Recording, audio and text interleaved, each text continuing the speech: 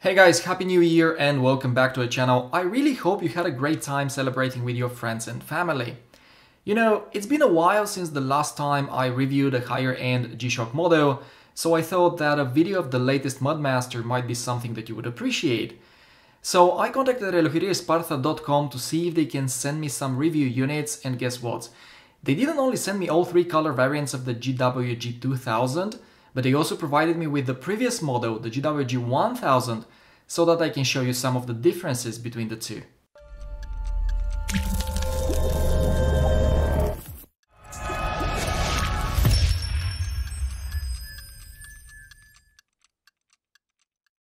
Before we jump into the review, I just want to mention the price of these watches real quick. The newer GWG-2000 retails for €749 in Spain, which is exactly €50 more than the previous model. However, if you go to relojeriaesparta.com and send them a message via their WhatsApp or email contact forms, they will offer you a deal I'm sure you'll be very happy with. And yes, they do ship internationally. Alright, the first thing I would like to cover are obviously the dimensions, and I have to say these are some of the largest G-Shocks on the market right now. The GWG-2000 has lost a couple of millimeters here and there compared to its predecessor, but it's still a very big watch. For me, that's not a problem at all, guys, but then I might be a bit biased, because I've been into G-Shock since I was a kid. Anyway, you're looking at a case diameter of 54.5 millimeters, a thickness of 16 millimeters, and a lug-to-lug of 61, which I know sounds insane, but as long as your wrist span is of 50 millimeters, this watch will wear comfortably. It will look big on any wrist, have no doubt about it, but it's definitely wearable, and the wrist presence that it has is unrivaled, which is usually something that G-Shock fans, including myself, appreciate very much.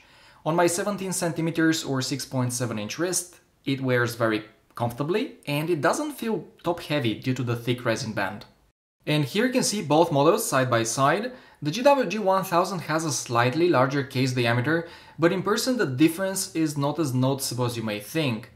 It's also 2 millimeters thicker than the GWG-2000, however its lug-to-lug is almost 2 millimeters shorter, and that's something that I can definitely feel on my wrist.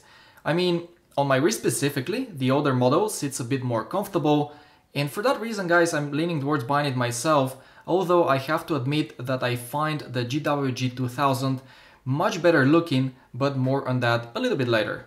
Now let's talk about the design and the build quality. Starting with the former, the GWG-2000 stays true to its DNA. It looks a lot like the previous model and it has the same buttons layout. If you like the design of the GWG-1000, then you absolutely love the newer model, which is basically a facelifted version of it. So on the left side you still find the display and mode buttons, with the triple sensor in the middle, which is now a bit more hidden. On the other side, once again, no changes. They're the compass and altimeter buttons, and this is the screw down crown, which has been redesigned now. It has a more aggressive knurling, and thanks to it, it's much easier to access. Oh, and I forgot to mention that all four buttons are made out of metal. When it comes to the build quality, it's top-notch, just like the GWG-1000, but Casio has decided to add carbon fiber to the mix in order to reduce the total weight and to increase the overall durability, shock and impact resistance, and that's why carbon core guard is written on the case back. In addition, guys, the GWG-2000 comes with a stainless steel bezel, and I absolutely love the way it looks. Then the crystal is flat sapphire and it has anti-reflective coating on the underside. So build quality and design wise, I would say that these new Mudmasters look and feel more premium because of all these small but qualitative changes. Before we move on to the dial, I just want to give you a closer look at the band, although it hasn't changed much. To me, it's just as comfortable and just as flexible as on the older model. The inner side feels a bit smoother to the touch, while the outer side has a slightly different texture.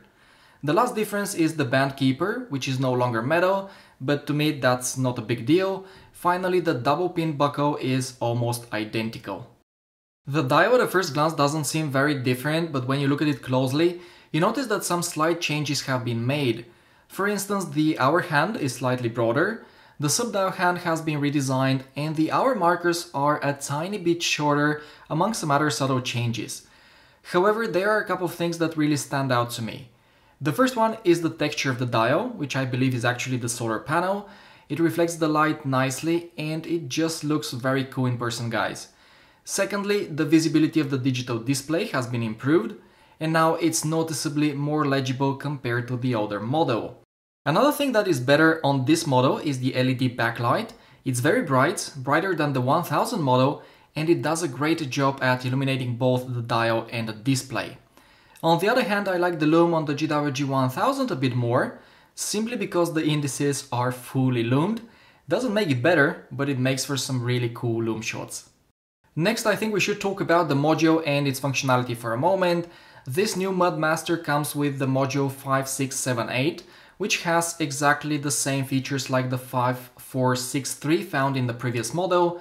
Therefore, it's solar powered, multi-band 6, and it has exactly the same triple sensor version 3, which counts with thermometer, barometer, altimeter, and a compass. Needless to say, but this is one of the most feature-packed Casios you can get right now, and I can't wait to add one of these to my collection. I have to be honest, I'm rarely going to use the triple sensor, but I love showing off, so for that reason alone, I need to have one. The problem is that I can't choose, guys. The GWG-2000 is amazing, it really is. You don't realize how cool this model is until you get to see it in person, because photos and videos just don't do it justice. This is a premium G-Shock. It's very well built and with a fantastic rugged and aggressive looking design. On top of that, Casio has managed to make it look more expensive, especially the all grey model. Speaking of colors, before seeing all three models in person, I was totally convinced that I would like the sand color more than the other two, but now that I've spent about 10 days with all of them, I'm so confused that I just can't decide. I'm leaning towards the khaki green because it has some red accents and also because the numerals are white, which kind of stand out a bit more, but then I look at the grey model and to me it's the most versatile of the bunch, and it also has this stealthy kind of tactical look, which I like very much as well. And then the GWG-1000 comes into play and it stirs the pod even more. It's bigger, I fancy its crown a bit more, I like that its hour markers are fully lumed, but most importantly on my wrist it's more comfortable than the GWG-2000. Not by much, but it fits me better. So what will I do then? Well, I'll probably get the GWG-1000 first, this exact color, and then when Casio starts releasing special and limited editions of the GWG-2000, hopefully I'll have the funds to get one of those as well, because you know, G-Shocks are very addictive. So my final words are that Casio has absolutely killed it with the GWG-2000. I highly recommend it to any G-Shock fan, even to those that already have the previous model. It may not bring many new things to the table, but it's a very refined version of an already great watch, and it has instantly become a favorite of mine. You know, if I had to pick and own only 3 G-Shocks, the first place would be taken by my MRG. Go check out that video if you haven't already, it's a very expensive piece but brilliant in every way. The second place would be shared by the GWG-1000 and the GWG-2000. And finally, in third place comes my GD100, which I absolutely love. It was my first G-Shock, it has a long-lasting 7-year battery and a fantastic blue LED backlight, plus it's very affordable as well. Thankfully, I don't have to own only 3 and I can keep adding to my collection as many G-Shocks as my wife lets me.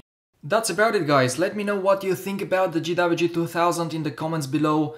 Would you buy it or would you go for the 1000 model instead? Or perhaps you would buy both, which is where I stand. Thank you very much for watching, subscribe if you haven't already. Once again, Happy New Year everyone, I hope it brings you a ton of cool watches. Take care and I'll see you in the next video.